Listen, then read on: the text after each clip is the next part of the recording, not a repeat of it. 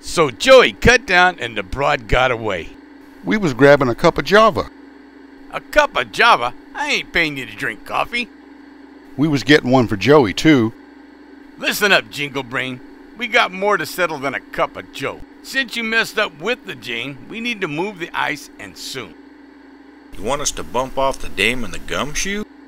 Don't be a bunny. You messed up once already. I think we should sneeze the ice before the dame and the gumshoe have a chance to get the choppers in on this. And then when they go looking for the ice, it won't be there. We could get pinched doing that. Not if we do it tomorrow night. They won't have time to convince the coppers and won't expect us to stick to the plan. Yeah, that's good.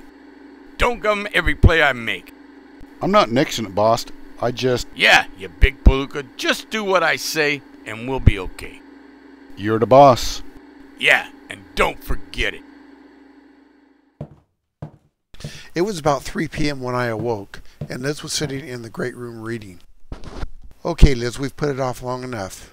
I need to know where Big Jimmy hid the ice so I can get the lay of the land. Well, I really didn't catch as much of their conversation as he thinks, but I did overhear him say that they buried the diamonds in Rolling Hills Cemetery. They're supposed to dig them up sometime this evening. We need to put a stop to that. He knows you're onto him, and the only way Big Jimmy will ever leave you alone is if he's in a slammer or 6 feet under. Does your brother know anything about this? No, I didn't tell him. I think we need to get the cops involved. Let's get moving. We don't have a lot of time. There are some clothes that might fit you in the closet. Thanks. I'll be right back. After a quick call to a buddy of mine in the police force, we took my heap and headed into the city.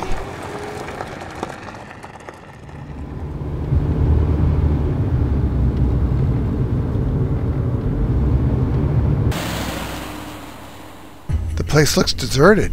Yeah, it's scary. Too scary. Let's get over to that mausoleum and wait for him. Liz and I found a good hiding spot near a small mausoleum where we had a good view of the cemetery. We waited for a while and were about to call it quits when I saw a few men enter the cemetery. I made one to be Big Jimmy but couldn't make out the other torpedoes he had with him. That must be where they hid the diamonds. Yeah, let's let them do the dirty work for us.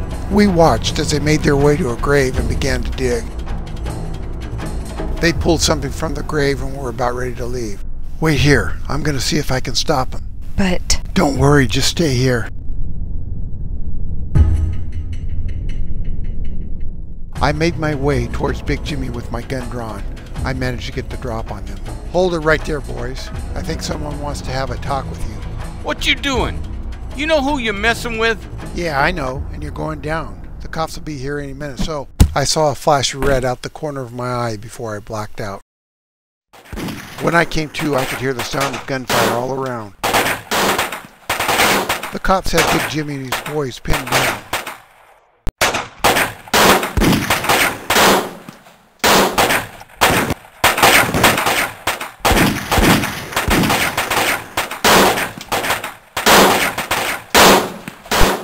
I scampered to my feet and drew a bead on Big Jimmy. Drop it or you're a dead man. He turned to fire at me and I gave him the heat. He fell to the ground in a heap. Come on out in the open, boys. You're through. When they stepped out into the open, I was surprised to see that Maria was with them. Cops moved in and hauled them away as Liz came and stood beside me. Thanks again, Johnny. No problem. I'm glad to have helped. I'd even take you to dinner if the 4 aces hadn't been destroyed. We could always go to your cabin. Yeah, I guess we could.